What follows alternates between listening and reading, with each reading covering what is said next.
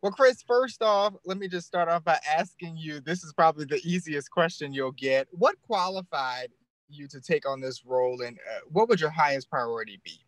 Well, I'm not sure that anything can really qualify a person to, run for a civic office. I know there's basic qualifications like being a certain age for like mayor, and there's not any other qualifications, pertaining to education or anything like that. But I think one has to be civically minded, want to be doing what's right for everybody, and also doing the due process of the position, knowing what the mayor can and cannot do as well, knowing the city charter, and so forth.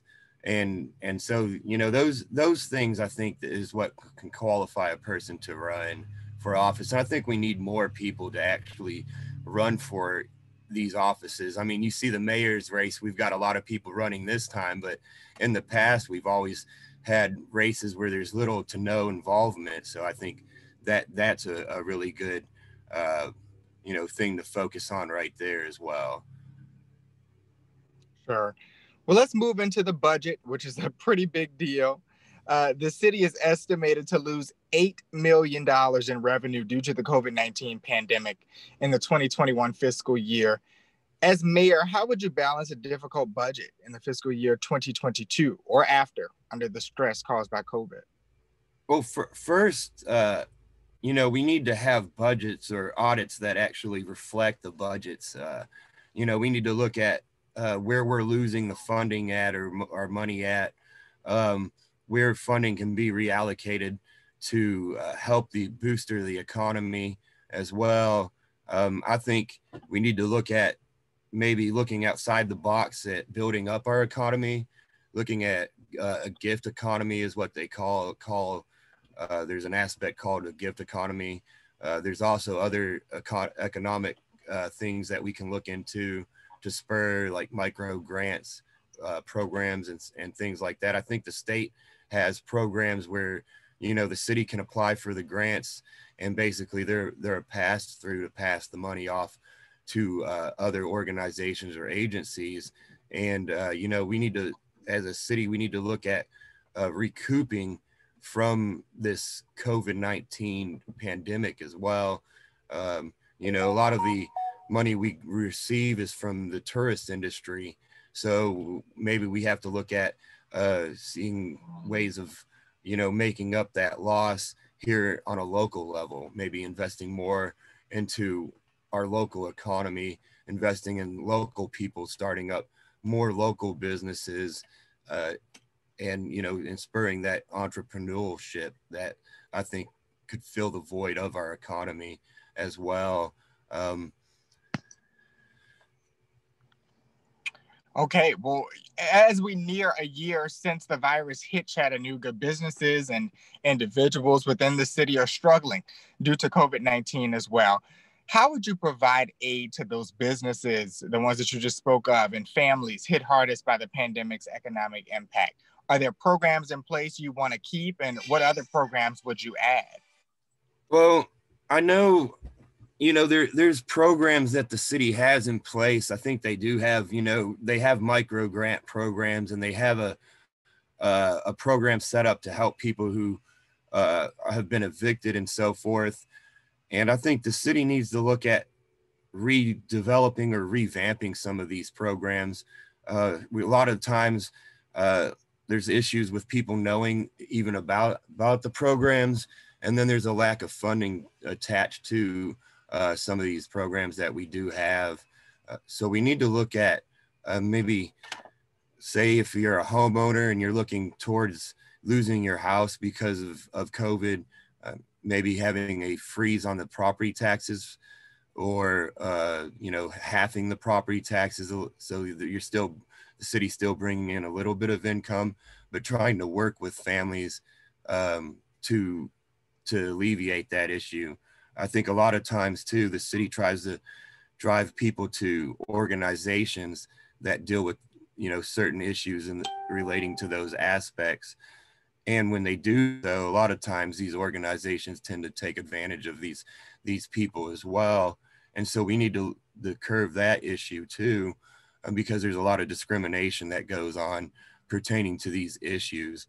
So we need to look at, curving the discrimination issue, curving organizations having their hands so deeply into these issues, and looking for the city to find ways to alleviate them, whether it's through the Chattanooga Housing Authority or through the Economic Community Development Center.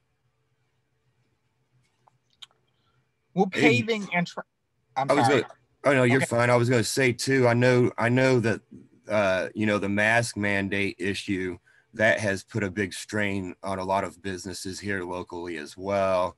And the city should follow what OSHA has put out, because OSHA has put out guidelines, safety guidelines pertaining to what the CDC has put out on how to conduct business during this time. And so, I think that the city could be a good steward by following what OSHA has put out for those standards, and, just making sure that businesses, encouraging them to do the same thing, but not doing stuff that's going to hinder businesses from being able to operate. I know we see a couple of local businesses right now talking about shutting down, and that's concerning to me as well. Excellent. Paving and transportation consistently rank at the top of the citizens' top concerns here, according to annual studies by the city. What transportation or infrastructural goals would you have if elected? Well, the first goal of mine would be to make sure the city is enforcing and complying by the EPA consent decree that we're locked under, that deals with our sewage transportation. We have a sewage system that is becoming dilapidated, and we've had money put aside to fix these problems, and we've received money from the state revolving funds to fix these problems, but we hardly see any work come out of it. A lot of the work that we do see is relining, and a lot of times that relining process isn't fixing the problem correctly, and so we still have roads that tend to sink in the center, and all they do is want to patch up or put patches or cover up work. And so what I think the city needs to do, and I know Andy Burke tried to do this by creating CDOT, is creating a department through the Public Works that mainly focuses on just strictly paving all year round, and bringing up not only our roads back up to federal regulations and guidelines, because there's federal guidelines and regulations put out for, like, say, road size for trucking and so forth, and just car road size. I think it's 12 feet per lane. And so we need to make sure that we're maintaining these guidelines as well, to make sure that we're falling into being a municipality. So with the paving and that, I would look at maybe reorganizing CDOT, because it's a good concept, but it's obviously not working right. I know a lot of the potholes that get filled is put through 311, and that gets carried out by Public Works Department. So we need to look at having our departments work closer together as well, and start not just doing cover up work, but looking into the future of actually replacing pipes and replacing roads, quit building the roads up, and making our problems more compiled. Because I believe that's some of the issues that we have, is that we've had these issues compiled for 40 years or longer, and now we're left to clean up the issues. And the funding has been spent to fix these issues, but we don't have nothing to do so. So we have to look at new measures to put in place to tackle these problems. We're going to move into some business and economy questions. City labor unions and many activists support a $15 minimum wage for city employees, which Mayor Burke had intended to begin implementing prior to COVID. Do you support this or any other specific pay increase plans for city employees? Why or why not? Well, I think the city needs to have a competitive pay program. You know, we need to be competitive with other cities. You know, we have some of the lowest paid public works departments and fire department and police department workers. I know average pay for, I think police department starts off at uh, maybe top $20,000, like $27,000 or $26,000. And I think public works starts off a little, you know, at like maybe some positions start off, I think, at $14.50. And these are positions that you would, or I would look at and say, man, these people deserve a lot more. And I think they do.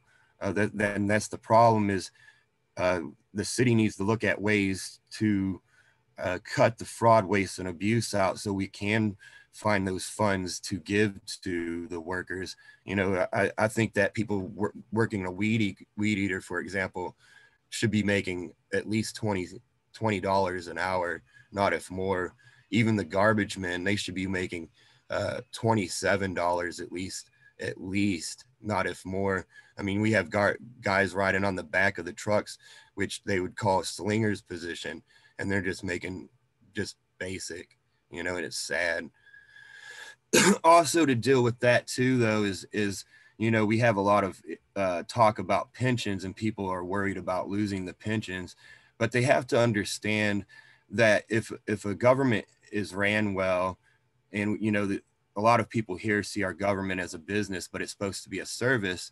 And if it was ran correctly and ran well, about all that the city would have to put into a pension to match is about 3 to 4% cost. So the cost could be real low. And I think pensions is a government pensions is the way to go, not turn them into a 401k plan as well.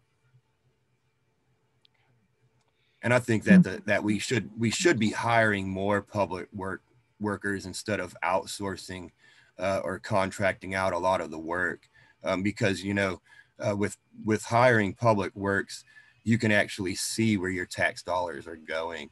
And I think that we need to look at reevaluating how 311 services ran. So if people do have driver complaints, those can be taken right away and dealt with like right there on the spot. Okay. In 2019, 40% of Chattanooga's households are housing cost burdened, meaning they pay more than 30% of their income for housing and may struggle to afford other necessities. How would you address affordable housing as mayor? Well, the first thing I would do is look at reorganizing or restructuring the Chattanooga Housing Authority, because it seems like they're price setting the housing market, because that's where that 30% of your income comes from, is from the housing authority, where they believe that affordable housing should be made up of 30% of one's income. So even if, say, you're living in one of the housing projects or their apartments that they own, and you get a new job and your pay increases, then also your rent increases. So it makes it hard for you to move out of those areas. So we need to look at reevaluating what percentage we see as affordable housing and stop price setting the market and have a more free economy. I know when I was a kid, you know, one could rent a house for about $450 to $650. And now that same house has either doubled or almost tripled in cost, you know. And so we have to reevaluate that, because, you know, the price of or cost of living has gone up, but people's income has not.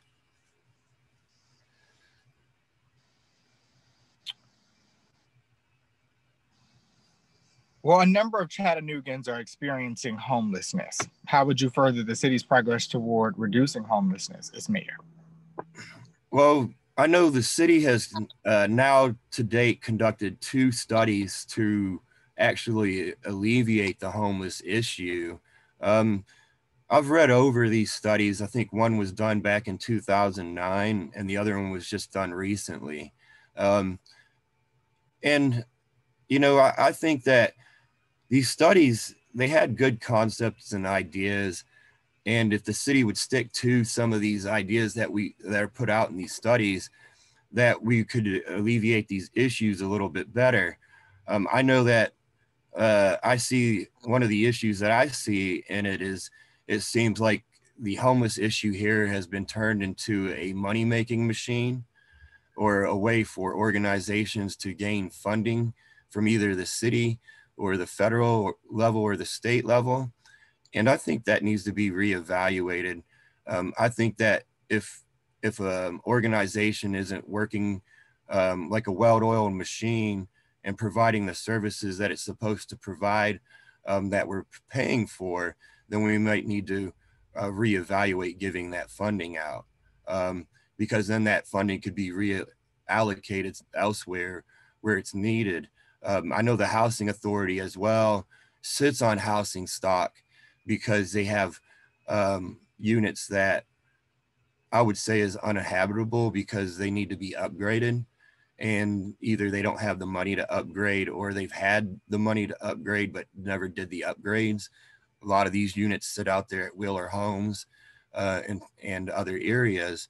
And so we need to, like I said, we need to look at reorganizing the Chattanooga Housing Authority to help because I think they could help vet homeless people or nomadic people into housing if they choose to do so. I also think that we need to look at developing urban campgrounds and also, looking at other organizations that want to offer maybe a tiny house community with that is supported by the city through a community grant funding and also community trust. That way it's it can be set up for forever or look to be set up for the future. So I think we need to look into things like that to address these issues, and also once we do studies, stick to what those findings are in those studies, and stop giving money out to organizations that aren't really uh, helping to alleviate the problem.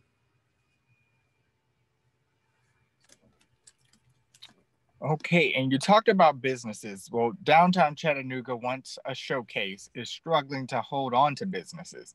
How can that be improved? What factors have made downtown less appealing to businesses? And could the business improvement district be at play?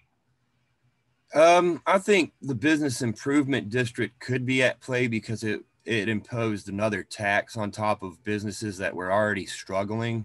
Because businesses downtown pay uh, a few different taxes already, so that they what they did was put another tax for services that should have already been provided by the Public Works Department to hire out an outsourced company through the bid district. Um, Also, I've talked to a lot of businesses downtown, and over again, you hear that there's parking issues, you know, and, I'd like to see in the future the city actually have free parking spots or offer free parking a little bit more because I see that we have paid for these spots downtown that are metered over and over again. We've paid for their upkeep. We've paid for the meters to be put there. We've paid for the road itself through our taxes. Our past generation has, and our great grandparents have as well. And so we need to start looking at, having more free parking and more accessible parking downtown to help these businesses strive as well. Also look at maybe offering, I know Carta owns um, a parking garage and they want more people to ride the buses. So maybe offer free parking to people who go to businesses downtown and not charge them. So that way it promotes people not only riding our public transportation system, but also promotes, the businesses downtown as well there, and offering more stop, having a way to, if you want to stop at that certain business, you can have the bus stop right there instead of the bus stopping at each designated stop as well. So we need to look at, a few different aspects there on helping the businesses downtown. But I think a lot of it has to deal with parking. A lot of people don't want to, here local, don't want to go downtown and pay for parking when they can go out to the mall, and have sort of the same type of restaurant and not have to pay for any type of parking. The sad thing is we hear downtown, it's a panhandling issue. A lot of people don't want to go down there because of that, but that's not really as bad as it's perceived to be. I think it's made out to be a bigger issue than what it really is. Sure. Well, speaking of that, let's move into some questions about public safety. So Chattanooga saw a sharp increase in gun violence in 2020. How would you, as mayor, work to lower violent crime rates in Chattanooga? Well, first off, I would look at getting out of the violence reduction initiative and setting something up here ourselves to address the issues. The VRI program to me is a failed program that just we pay for consulting. We can get that consulting here local, I think, on the local level by just asking more of a public input into the matter. We have a lot of issues with state laws as well with the gun violence, because the state laws pertaining to the buyback program is flawed. I think that any guns confiscated by the police department should go and be destroyed, not be turned around for resale. Also, we've had a lot of issues with our department itself following its own policy and setting the good example for the community as well. So I think we need to look at having our department first set the good example for the community, and then looking at pulling out of the VRI program, adopting a local group here to come up with a better set plan, reinvesting or investing more into the rec centers, turning them into more like a YMCA type center. And also, so that way there's more programs out there for kids and teenagers to do, keep them busy if they choose so. Also for adults as well, and so I think that alleviating the crime and dealing with that is a multi facet approach there, where you'd have to come at it on different levels.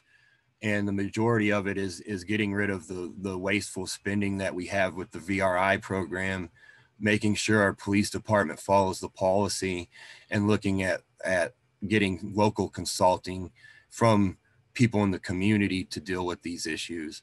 To me, too, when your streets are dark at night and you have dark areas, it makes it more acceptable for crime as well. So I would look at, having a solar light initiative through EPB to, have more lights put up on streets as well, so we don't have all these dark areas, to try to, have the communities feel safer too. We need to look at making people feel safer in the communities, and people wanting to stay there and invest. It seems like a lot of times we see a lot of crime pop up in communities that are poised for redevelopment. It seems like a little bit of what I consider panic peddling is going on there.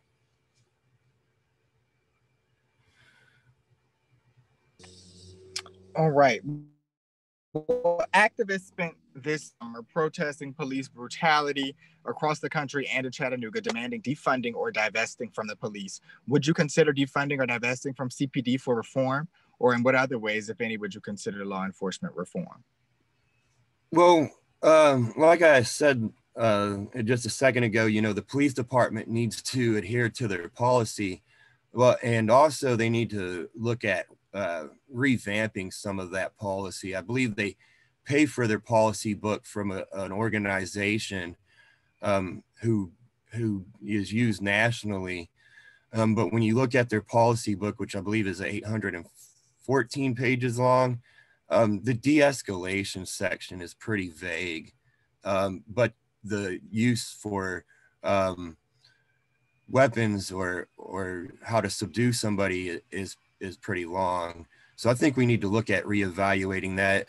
I'd like to, divest from the police department. And when I say that, I don't mean defund, but I mean reallocate some of their funding into rec centers and have community police precincts where if you or me as a community member wanted to get involved as say policing our community or neighborhood watch, we could work with that community precinct to do so. Also, I think it would alleviate a lot of gas costs that the department has, and also give a spot for the police officers to hang out instead of just hanging out in public parking lots as well. And I think it would also help strengthen the communities and give money into, be able to put more funding into the rec centers. The only way this would be carried out, though, is after restructuring the Parks and Recreation Department into a commission style, so that way they can be more accountable for their funding and open to the public as well. That is, because I would not want to give that department any more funding without them being more accountable. Yeah. And many activists and some candidates have called for the removal of current high-ranking officers, and that includes Chief Roddy. What, if any, changes in CPD leadership would you implement if elected mayor? You talked about the policy. What about leadership?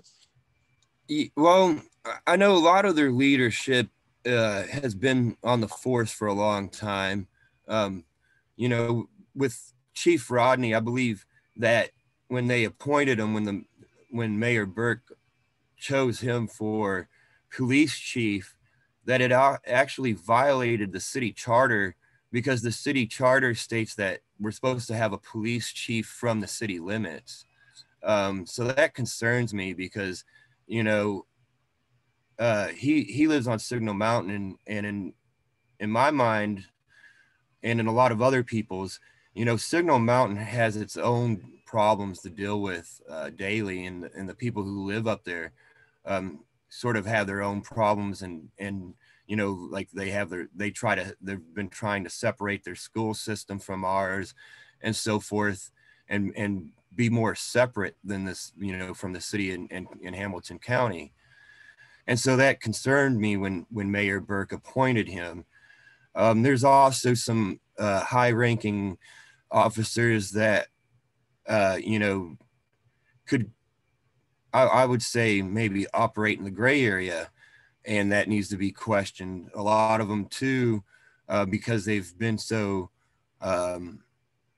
comfortable in their position, they violate policy all the time. And so I think this needs to be reevaluated, and maybe, have them even go through the rehiring process again if they want to stay on the department. But I think the department needs to really go through some house cleaning as well. I think the whole city, all the departments in the city needs to go through a house cleaning. We have a lot of issues with policy not being followed, a lot of fraud, waste, and abuse of our tax dollars. I found out recently that the city has the Chattanooga Police Department leasing cars from the city, but I cannot get any more information into that yet. But so these issues concern me because we have a lot of misspending that could be fixed with this, with rehiring or getting rid of some of the higher ups that we have. I mean, why try to keep what has not worked, and I know that legally you can't just go through and fire people and so forth, but I think that it's time to go through a reevaluation of our department. Okay. Maybe even reassess, go through a reassessment process and see if these people are even conducting their job correctly. And if not, then, like, say, for example, if they're not following their policy, then you have grounds to, dismiss that person or let them go.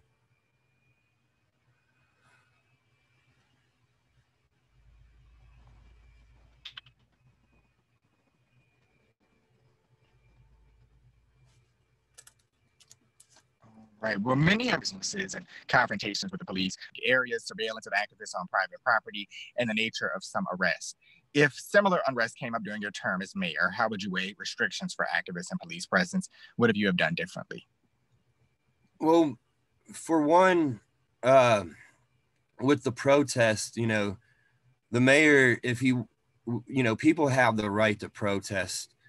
And if he was really concerned about the people getting out of hand, he could have said, well, here's the designated area for you to protest in. And we ask you to respect the city. He didn't do that. We have had a lot of issues with what I would say police brutality, with people being ripped out of their cars. We had a young girl ripped out of the car in front of the jail as well. And as mayor, I would have addressed those issues head on by saying, by telling the truth, which was policy was not followed in a lot of these issues. When policy is not followed, that's very concerning. And when you as a mayor allow policy to be breached, that's even more concerning, because it shows where your concern is. It's not with public safety or the public, it's with private interests. I know that the police are trying to take a new technology approach. I think that's one of the reasons why they brought former Chief Police Fred Fletcher in from Austin, was because Austin has that type of technology set up for their police department, where they use more cameras to police. And I think that's what Chattanooga is now trying to adopt. But they have to take into consideration that you can't use those cameras as just to spy on people. It's more of a deterrence. And if a crime happens, say on that street, then you can see the car or the person involved in that crime, but it should never be used to strictly just spy on somebody's house. That's an invasion of people's civil liberties and rights. And anybody who has that going on, I would implore them to contact the FBI about that issue and report the city. Have you received the COVID-19 vaccine? And if not, will you when it's available? No, I have not. And I probably won't receive it. And that's just because, I'm a younger person. I don't think that I think that vaccine, because there's only a certain amount, should go to somebody else, who needs it. I know there's a lot of elderly people who believe that it will make them, safe from the virus. And so I think that, it could be better used somewhere else. And that's the reason why I would not take it. All right, just a few more here for you. Do you believe transparency to be important in the mayor's office? And if so, how will you ensure that continues through your term? Will you grant interviews with reporters like myself and answer our questions on a regular basis? Well, yes, I think transparency is one of the key factors for having an efficient government. And right now, we have a lack of transparency, and we have censorship that goes on as well. I mean, if you look at the city council meetings, the speaking rules there, you can only speak twice in 30 days. And then there's a lot of other rules that pertain to what you can and cannot say. And that should never be in place. I think that the mayor should also attend the city council meetings as well and sit up there with the council and hear what the public has to say. I know for a fact that myself, I've been blocked from our current administration's office. I've tried to meet with them several times about issues that are in our neighborhood and in our city, and not just to, sit there and down them or anything. I wanted to actually sit there and have a discussion with him on how he could alleviate some of these problems. And he just denied me. So I think that should never happen. We need to have an open and transparent government that works for everybody. And I think that it needs to look this, the city needs to look at revamping its website to allow that to happen. We need to have an area where we can put in real-time comments and get real-time feedback. Excellent. Well, what you kind of talked about this a little bit, but if you want to just rehash it, what should the relationship between the mayor and city council look like? Will you cultivate relationships with council members? Well, I think the city mayor should sit on the council with the council members at the meetings. I think he should be involved in the meetings as well, and start abiding by Robert's Rules of Order on how we're conducting our public meetings. It concerns me that he's not, because it shows that either he knows that the city isn't truly a municipality because the city has fallen out of compliance with federal guidelines, state guidelines, the EPA consent decree, and even our city's charter. And so maybe he doesn't want to participate because he sees it as a fraud. And so I want to fix all that. I want to get rid of all those frauds and have a government that actually is a municipality again, one that doesn't see itself as a business, but it actually as a service, as what it's supposed to be. Yeah, this is a fun one. Would you support public money for a new Chattanooga Lookout Stadium? I would say right off the top right now, looking at our projections, no. I know they want to have the stadium taxpayer subsidized. And, the problem with that is we've had projects in the past that have been taxpayer subsidized, and the taxpayers as a whole, as all city residents, we don't see a return of that investment.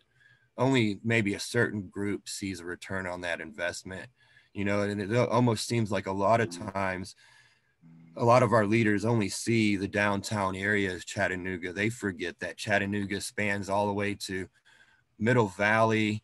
We have Lookout Valley, we have the Ridge, we have other areas that's the city that get neglected and forgotten about. And I believe that, instead of paying for a stadium, that they maybe can turn to the state to get help, but the city should focus on its residents and getting our neighborhoods back up to order before we invest in anything that large. All right. And lastly, Chris, is there anything else you'd like your voters to know about you, Christopher Dahl? Anything else? Well, they can call me anytime. At my phone number is 423-693-4731. I've put together a website at electchrisdahl.com. And, whether I win or not, I just want people to know that I'll continue to speak out and be the voice of the people. I've done it for, I'd say, a few years now, maybe a little bit longer, pointing out fraud, waste, and abuse of our tax dollars, speaking out about policy issues that are vague or should not be in place, just challenging what our local government has done in the past, not just our city, but also our county. And I'll continue to do so whether I win or not, because we need somebody to speak out, because a lot of times, a lot of these projects are now being paid for with municipal bonds, so it's being charged to our future generation. And so somebody needs to be the voice for our future, so that that way they don't have all these issues that we're having right now, and that they can see some, like my son and other people's children can see these issues being alleviated. And then that way we have money to focus on the needs, true needs of our community, and more money to invest in our community as well. I'd like to see a budgeting process that's inclusive, that has all communities involved, where 30 to 40% of all taxes collected get to stay in that neighborhood, and then that neighborhood can actually decide how those taxes are allocated. And I understand, you know, the duties or the duties of the mayor, or how far the mayor can go. And a lot of times we get a lot of people running for office who tell us a lot of things the mayor can't do, or promise a lot of things that politicians can't get done. And I'm not one of those people. I'm just a person who, you know, out here grub hubbing every day to make his living, and seeing how it really is in the city, and talking to people on a daily basis, and just really concerned about what goes on. So that's why I decided to run for office. Christopher, thank you so much for talking to us today and giving us an opportunity to put a scope to why you're running here, and let our viewers know that. And we appreciate your time. Appreciate, and thanks for the opportunity as well. All right.